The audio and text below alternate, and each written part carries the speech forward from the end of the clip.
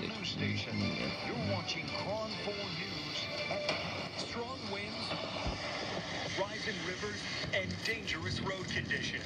Oh my God. A big storm system makes its way across the Bay Area.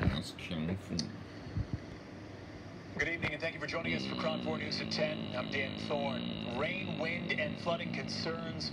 Parts of the North Bay are under flood and wind advisories with gusts possibly hitting 45 miles per hour. And take a look at this. A semi-truck, hydroplanes, and jackknives on 780 near the I-80 connection in Vallejo.